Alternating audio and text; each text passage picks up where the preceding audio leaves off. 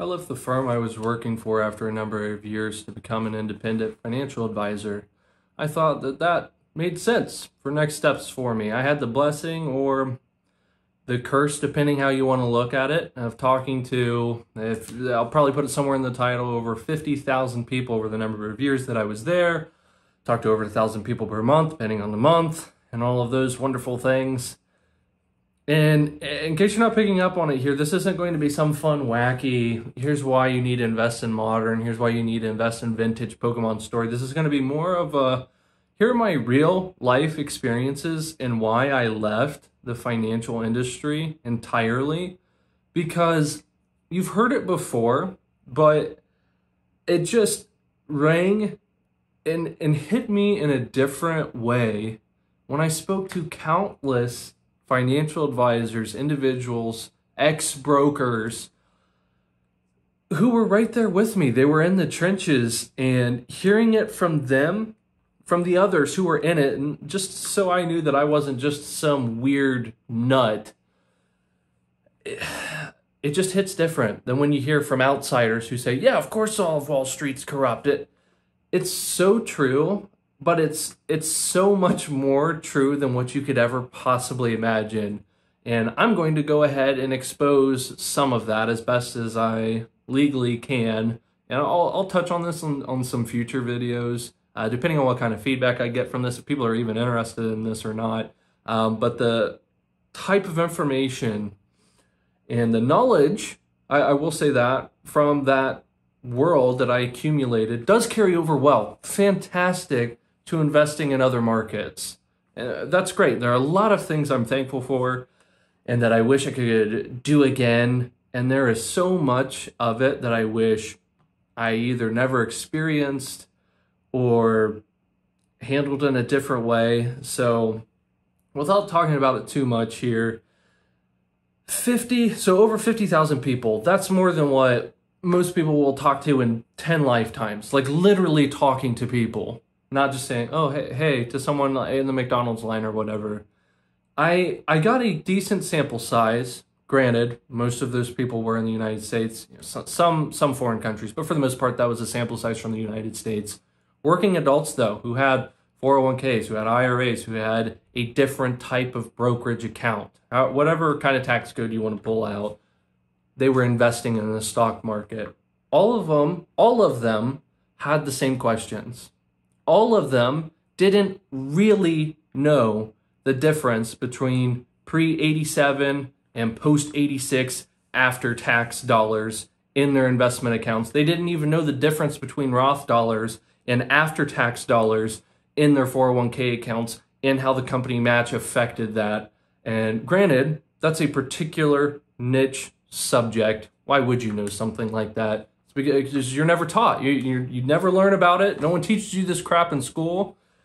And you're set up for failure, really. I am biased. I am a firm believer that I think there should be a financial course taught throughout high school. Like all 4 years. I think it should be mandatory. That's a discussion for another day.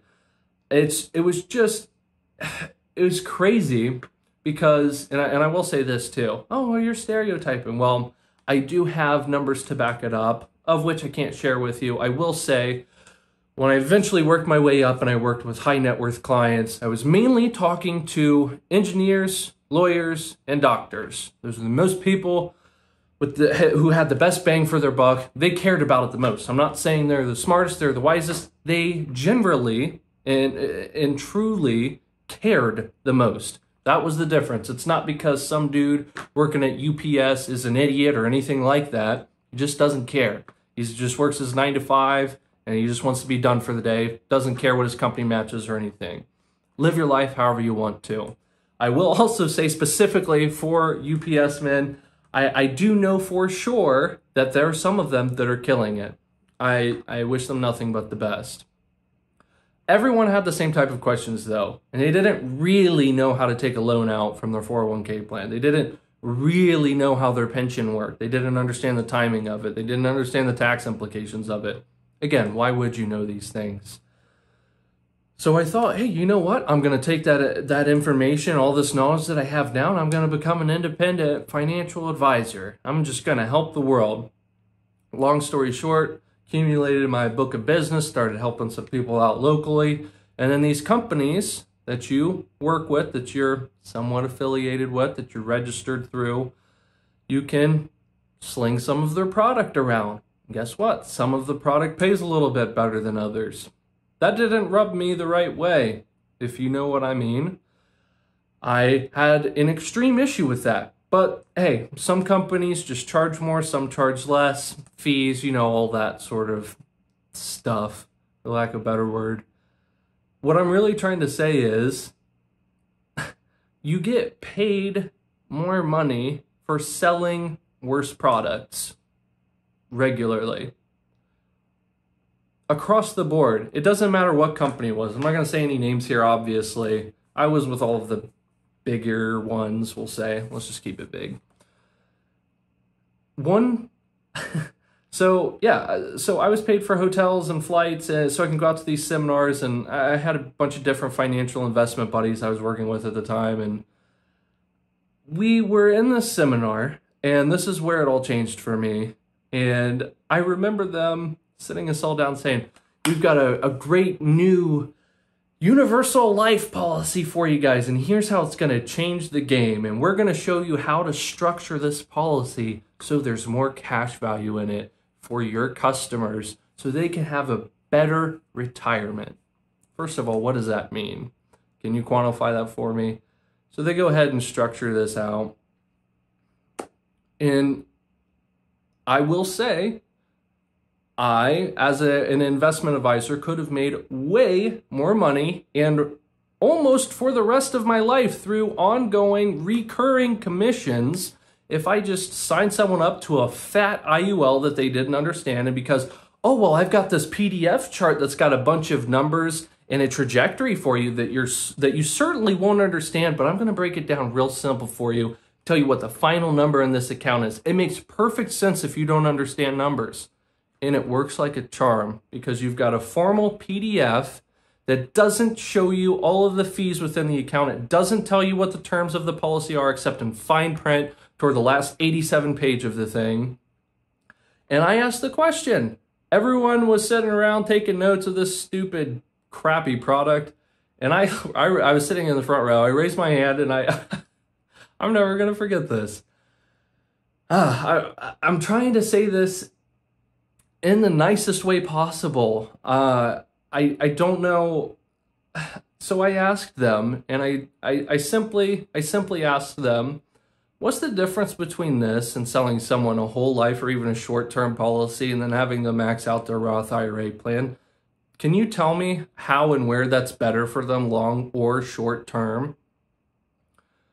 And the two guys that were presenting, the main guy, we'll call him, he grinned through his teeth and he said, well, what's best for the customer is entirely our discretion.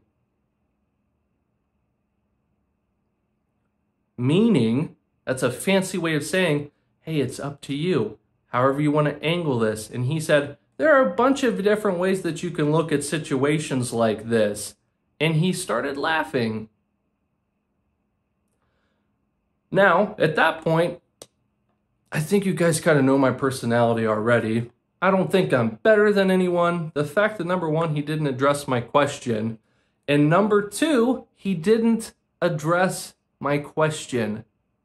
He couldn't tell me why this amazing product was better than anything else that is cheaper and historically performs better for clients. But here's what he said right after that. Right after that.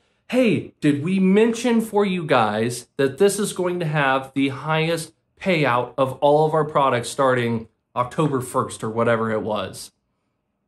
That's what he said. That's what he said. So I got up. I literally got up right after that. Meeting wasn't over, seminar wasn't over, whatever you want to call that. And I looked down my friends who were sitting in the middle of the room, and I made sure I made eye contact with them as I was on my way out. So yeah, you make more money selling crappy product to people. I don't make as much money when I was an investment advisor. I made less money putting people into funds that made more sense to them. What does that do for someone like me who has virtually unlimited power to help people? I don't even have to disclose what kind of fees I get out of this. If they ask me, I can tell them. I was upfront about everything, but legally, that didn't make a lot of sense to me. Sure, there are a lot of gray areas in the world, but I wanted to go on the record for letting you guys know that there's not a single financial advisor on the planet that I would ever trust with my money. Ever. Sure, there are some great people out there who wholeheartedly want to do the right thing, who really want to set you up for success. You're never going to know that. You're never going to know that. And all of these people that I talked to before, after seminars, talking to them on the phone when I was learning the ropes, and every single time it came back to these whole life plans and these IULs and all of these garbage products. Man, dude, let me tell you, they're going to have more cash value and you're going to have a fatter check from it. That's what it always came down to at the end of the day.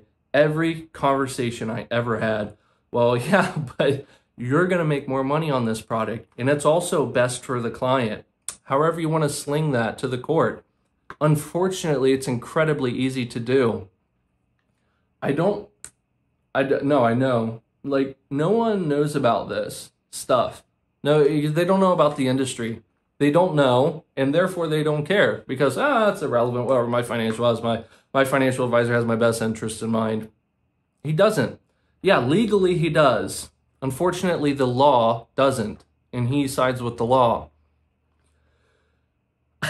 I'm trying to keep this uncut. I want you guys to have my uncut, raw opinion on all of this. And that is why all of that is why I had to leave the industry. It rips you from the inside out. And a bunch of people can say, man, you're just being negative about all of this. And am I being negative about this? About wanting truly what's best for the clients when I can give illegal advice to my family and my friends whom I know aren't going to burn my butt on whatever I tell them that I personally would put my money into.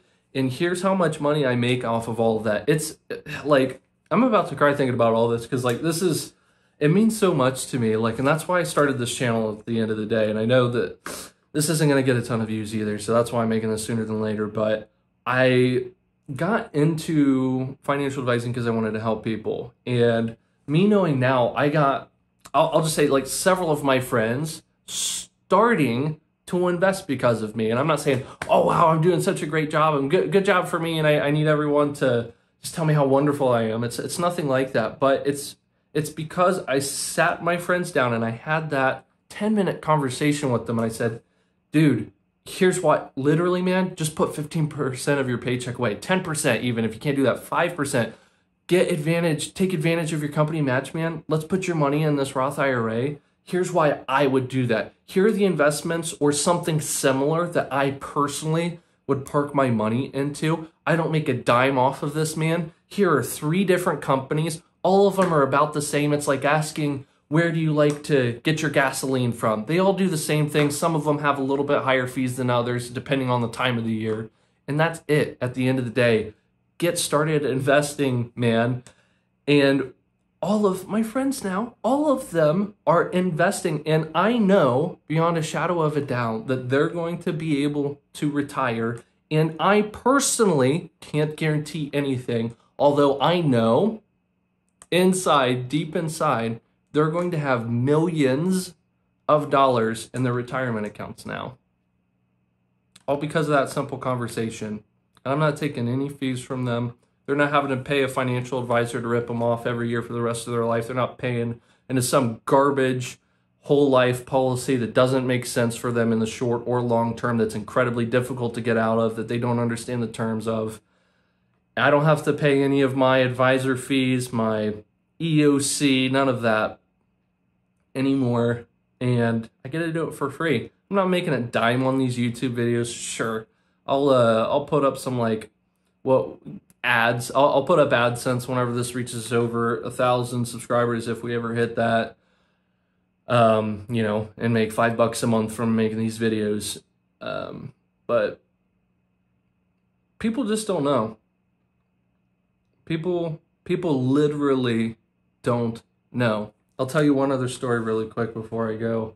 So in this brokerage company that I worked for, there were conversations that these brokers had on the phone with people that, in my opinion, should not have occurred.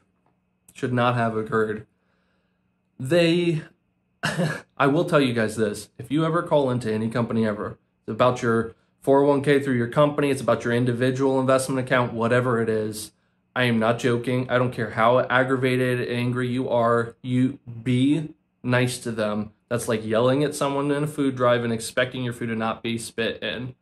I will tell you, they will make it a living hell for you to succeed in life if you are rude or short with them. They might sound nice and understanding on the phone, but I can assure you they will forget to include some useful information whenever you need to invest your money in a certain account, or forget to allocate the second half of your funds that you specifically told them to do for you on the phone. Here's the thing. If you don't record that conversation after a certain period of time, the brokerage company loses it. Sorry, we can't prove it either way, sir. Unfortunately, you just missed the last 6 months out of that, since that's the last time you checked your account, but we'd be happy to get you into it today. That happened more often than I cared to admit. There were a bunch of other things that took place that you guys wouldn't believe. It literally sounds like it's fake. When I told my wife about this, she didn't believe me. My wife didn't believe me. So that might be a story for another day. Or maybe not at all. I don't know. I'll have to think about that one. But one last piece that I want to leave with you guys would be day traders and accounts. Did you know banks are required internally to increase your your fund's minimum balance the more that you trade? If you are a high frequency trader in an account, you're required internally, not by law, you're required internally by practically every company to have a higher minimum balance. Here's the reason why. Due to increased chances of losing account balance. The companies know they have historical statistical proof that you will fail if you are a high frequency trader trying to beat or time the market. And they know that you're going to fail. It's only a matter of time. So when people are telling me I invest in this stock and that stock, that's great. I hope it rounds out the rest of your portfolio well. There's so much information. I don't want to make this an hour-long video. This is a different tone. Let me know what you guys think. I don't know. I stopped responding to comments. I probably won't read a lot of them anymore. There's just so much noise. I skim through the comments. I do appreciate nice comments. There's just so much noise out there. And what I realized was, especially starting up this channel, even with well-articulated comments that appear grounded on the surface by whatever individual, on whatever channel, whatever video, whatever the comment says, in the nicest way possible, it doesn't negate the fact that that person is bringing irrelevant information to the table, or they're ignorant in several other areas. It might seem sound on the surface, whatever they present. It's always one-sided. You can put like one paragraph on YouTube. Is that going to encompass the complexity of life and investing in the markets? So every time I see a comment that either A, just says, you know, I'm stupid, that's when you know you're doing something right. You're always going to have comments like that. That person is literally either 8 years old or maybe even 80 years old, and they have some personal issues that they need to sift through. I really hope that they get through that. That's not something I'm like, oh, you know, I pity them, and it's nothing to do with that. It's just I am better than that as far as responding to comments like that. Like I'm not going to respond to someone saying I'm stupid. Like, thank you. Like, that's probably what I would say, to be honest, because that type of a person, that's such a weak mindset. That is such a weak mindset. When someone says, F this person, F that person, this person's dumb. That was a well-constructed argument. That was really good. So just some food for thought. And hopefully that makes sense. I don't know.